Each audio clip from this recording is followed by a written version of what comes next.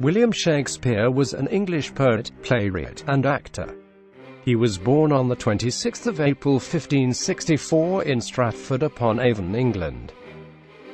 His father was a successful local businessman and his mother was the daughter of a landowner.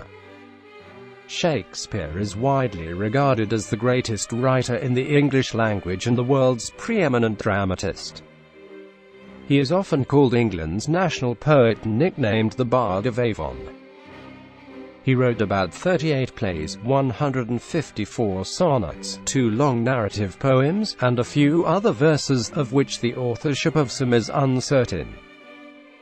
His plays have been translated into every major living language and are performed more often than those of any other playwright.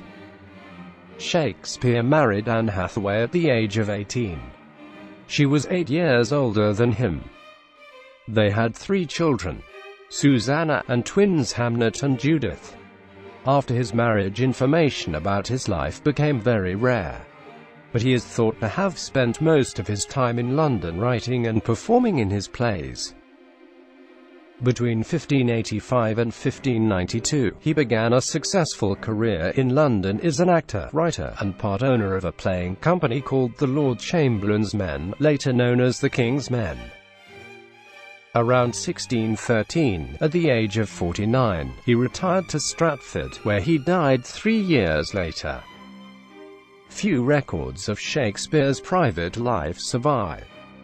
He died on the 23rd of April 1616, at the age of 52. He died within a month of signing his will, a document which he begins by describing himself as being in perfect health. In his will, Shakespeare left the bulk of his large estate to his elder daughter Susanna. In 1616, there was an outbreak of typhus which may have been the cause of his death. The average life expectancy of someone born in London, England in the 16th century was about 35 years old. Shakespeare died aged 52. His work Shakespeare produced most of his known work between 1589 and 1613.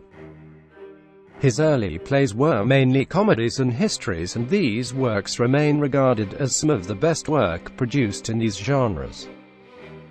He then wrote mainly tragedies until about 1608, including Hamlet, Othello, King Lear, and Macbeth, considered some of the finest works in the English language.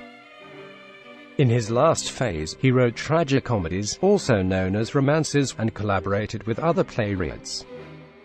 Some of his most popular plays include Twelfth Night, Henry V, Romeo and Juliet, Macbeth, Hamlet, King Lear, Othello. Shakespeare's plays remain highly popular today and are constantly studied, performed, and reinterpreted in diverse cultural and political contexts throughout history and the world.